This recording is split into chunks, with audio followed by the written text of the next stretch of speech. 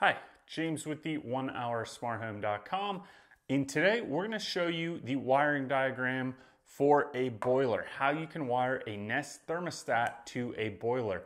This will work for both the Nest E and the standard Nest thermostat, which is also known as the Nest Thermostat Generation 3. We're doing this video because we got a lot of positive feedback on how to wire a system for a heat pump, a standard wiring system for the Nest thermostat. So we're just going to explain how to wire up Nest with a boiler. And a lot of people wonder, can you wire a Nest to the boiler?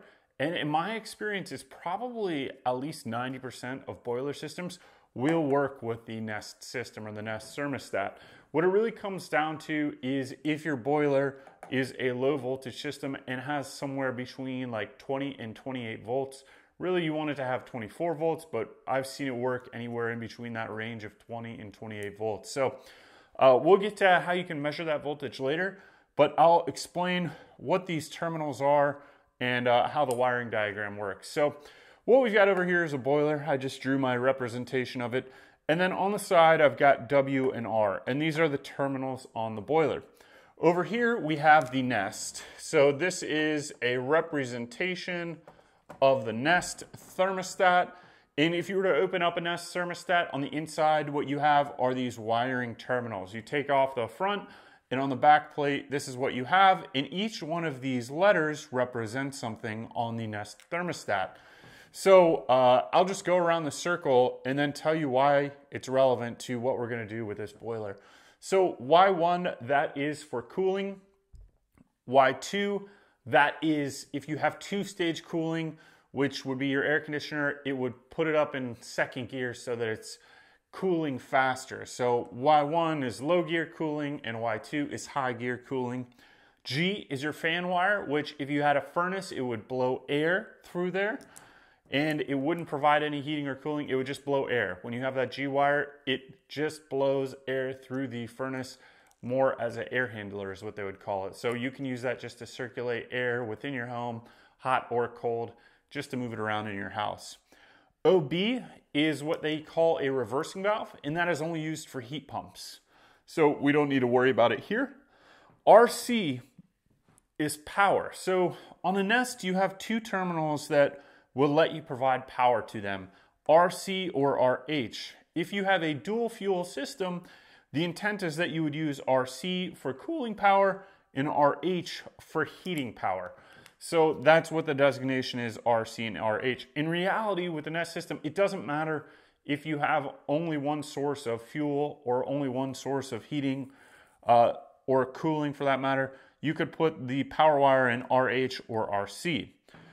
In our case, what we're going to show you right here is a boiler, which is a single fuel system. So if you don't have an air conditioner connected with your boiler, this will work no problem. You can also have a separate boiler and a separate air conditioner system, and then you would have what is called a dual fuel system, where you could use this RC to connect your air conditioner separate of your boiler system. So we'll get into that kind of at the very end here, but we'll continue on because a lot of you are just going to have just a boiler system. Maybe you live in a northern climate where it doesn't get too hot and you don't need an air conditioner. So there's no reason to have an air conditioner. You just have a boiler, which is a really efficient way to heat and cool your home. So RH, that is the power wire. So I'm just going to make a mark here. I hope there we go. I'm going to make a mark right here, just to indicate that we are going to use this one, and I'll get to why this one's important. The star terminal, that is for accessories. That's for things like if you have a humidifier, you would use that star terminal, and you can connect humidifier devices in that star terminal. The C wire is a common wire. And that common wire is used to power a HVAC system. So there are some thermostats or some HVAC systems that don't put out enough power on their own to power the Nest. The Nest, like I said, needs that 24 volts or right around there in order to stay powered up and connected to Wi-Fi. And most systems will put out enough power for it, but not all systems will put out enough power. And that's where the C wire comes in. Basically, it is used as a neutral wire so that your Nest thermostat can always be charging. Most of you won't need it, but we do have another video on how to add a common wire. I'll put that in the links below. And you could add a common wire to a boiler in some circumstances, but once again, we'll get to that and how you do that in the other video there. W2 is for two-stage heating and cooling. So this is typically only for when you've got a HVAC system that blows air. What it does is it turns the boiler or the burner into higher gear, and it's blowing air, hot air, faster through your system.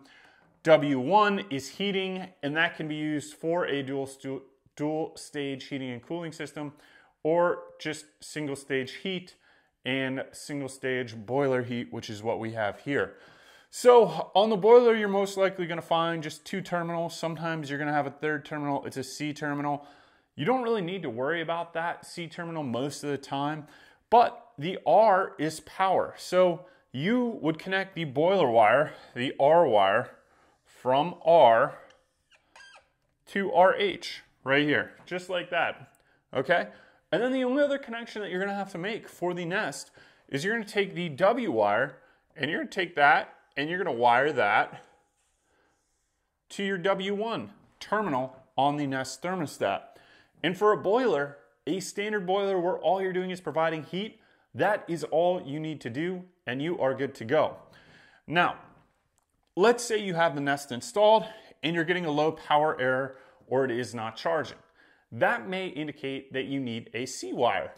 And some of you will find that on your boiler, you have a third terminal, this C terminal. Okay, all you would have to do then, in this case, if you are having a low power issue, is connect the C terminal with a wire on your boiler to the C terminal on the Nest, like so, and you would be good to go. So that is how you would wire a boiler. Most of the time, you don't need this C wire, so it's not a big deal. But if you needed it, that is how you would make the connection. So if you've already got the wires there, a lot of times when people run boiler wiring, they still run it with the 4-wire system, just because that's the most common wire out there for thermostat wire. So a lot of times you'll have extra wires that go from your boiler to your thermostat, so you could potentially just use one of those extra wires and connect it C to C. But that's an unlikely case. Now, let's say you had an air conditioning system separate from the boiler. They're not connected at all. You have an air conditioning system that is ducted, and I'm just gonna draw it in here small like an AC, and you needed to have your boiler and your air conditioner connected. Your air conditioner is most likely gonna have a whole bunch of terminals on it because they are typically like my whiteboard markers, being very particular here. So it's not gonna be the best drawing, but I'll make do, I guess. So air conditioners typically have a whole bunch of terminals, and I'm just going to draw this a little bit better so that we don't mess people up here. They have a whole bunch of terminals. You'll typically see on your air conditioner a G, you'll see a Y1, maybe a Y2, maybe a C terminal. So for the air conditioner, the only two things that you need for it are power, and you're gonna have an R terminal.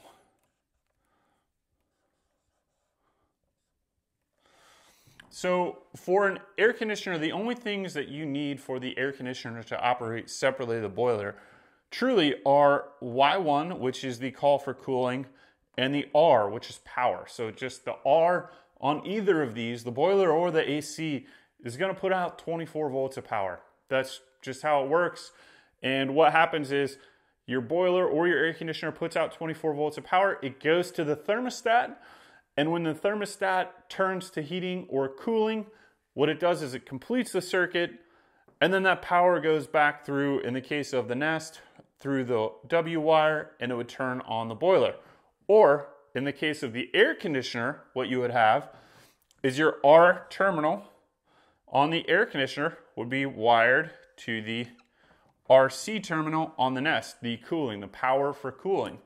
And then you would have your Y1 terminal wired to the Y1 terminal on the Nest.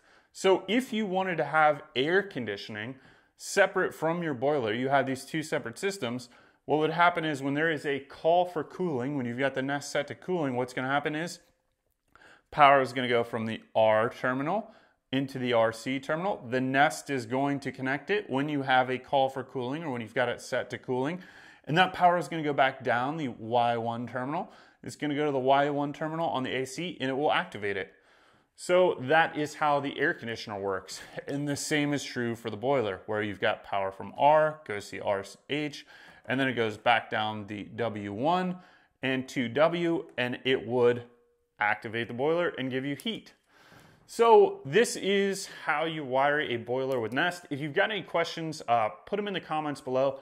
I try and answer as many as I can, but we get all kinds of questions on all these different videos. So if you've got something similar to someone's, try and look at the other comments and answers as well first. But we hope you enjoyed this video. If you liked it, if it was helpful, or you have questions, please put them in the comments below. But if you want to support us, you can give us a like as well as subscribe to the channel. That's always helpful, or click on any links below. Those do help support us and this channel. So thank you very much for watching. Visit us at onehoursmarthome.com. Thank you.